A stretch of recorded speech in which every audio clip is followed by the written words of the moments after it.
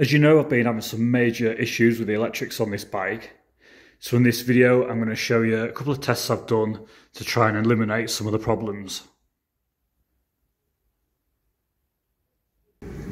First of all, I've got this manual, and this covers 88202 model. So my bike's a 2001. And I've took these readings here, so these are the ranges that they need to be for each component I'm going to test. I've just put them down on this piece of paper because they are on different pages. It just makes it easier while I'm testing. So the source coil should be 688 to 1032, and the pulsar coil 192 to 288. So this is the pulsar coil, and this here is the source coil.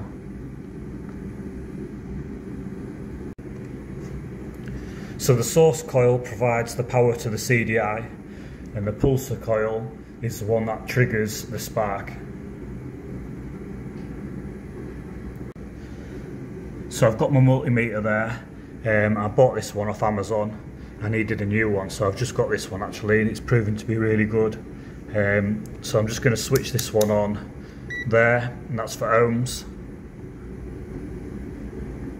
And this is where I've got the plugs plugged in, so you can see.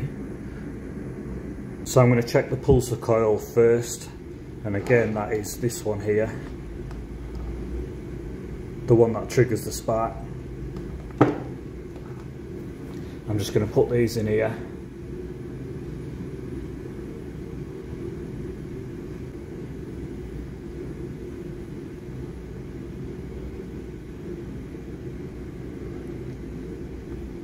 So I've got 281.2, and the range on the pulsar coil is between 192 and 288. So that's showing that that's good, that's okay, that's within the range.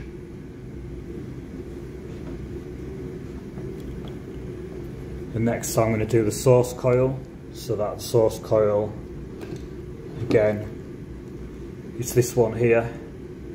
That supplies the power to the CDI, and the wires are here. A bit more tricky to get to.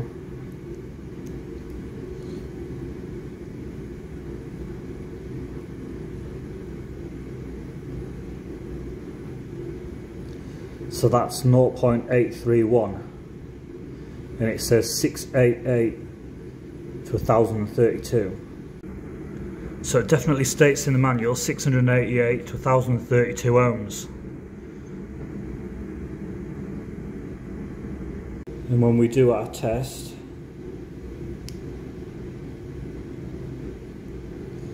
we're getting 0.840. So it's fluctuating slightly, but it's round about 0.840, that's where it is now. So that's kilo ohms, it's not even an ohm. So that possibly means that component's knackered, according to the figures in the book.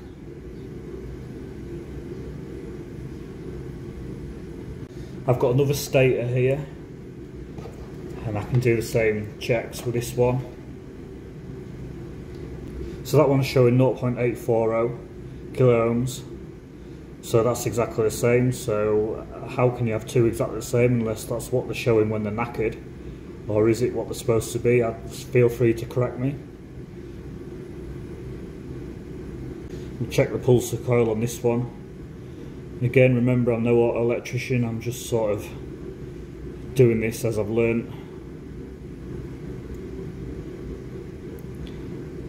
286 on that one, so that's showing that that's alright. So that's ohms, 286.7 ohms. So that's showing the pulsar coil, and that one's alright. And according to them readings from the book, again this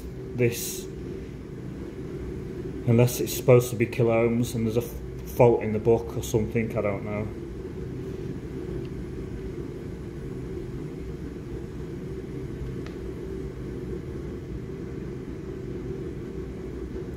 So 0841.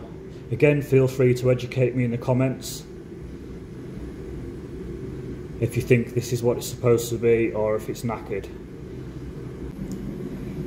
Back to the bike, the pulsar coil showing 287.4, so that's good. And the source coil on this one showing 0.803 kilo ohms again. So is this another knackered source coil, or are these the readings that they're supposed to be? It just says ohms in the book, doesn't say kilo ohms or anything like that. So am I right in thinking that that isn't even an ohm? Again, feel free to educate me in the comments. So looking at these figures that I've written down identical from the book, do you think that the source coil's the problem? Feel free to let me know in the comments. Or is my issue the CDI? So I've got 3 spare CDI units there. I've tried that one on the bike and I'm not getting any joy with that one either. Sorry, not that one, this one here with the plugs on.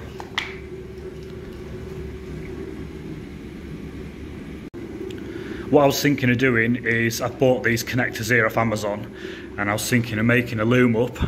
I know out of all that spaghetti wire there, I've got some new wire as well, I've got some better wire than that. Obviously I'd continuity check it all, the wire that I use, I'd check it for breaks.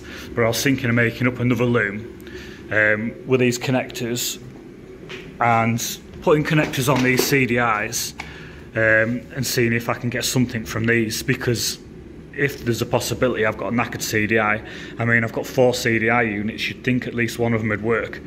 But then I've got 3 stators as well and they're all showing the same reading from the source coil. Anyway, I'll leave it up to you guys in the comments to let me know what you think of the readings I've took.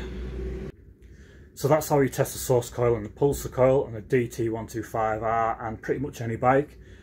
The readings are there for anyone else that needs them to check their components on their bike, and also you can see now the tests that I've done, people that are following the problems I'm having with this bike, you can see the tests I've done, and your input will be much appreciated in the comments.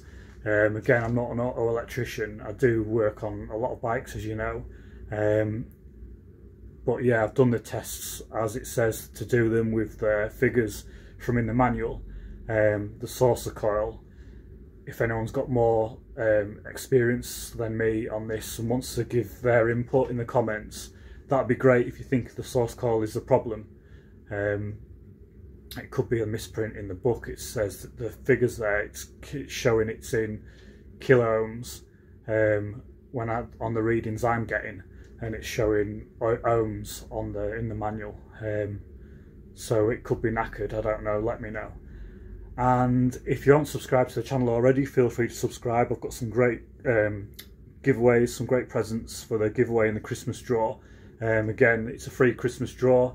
Basically, you just have to be subscribed to my channel to be in the draw and answer a simple question.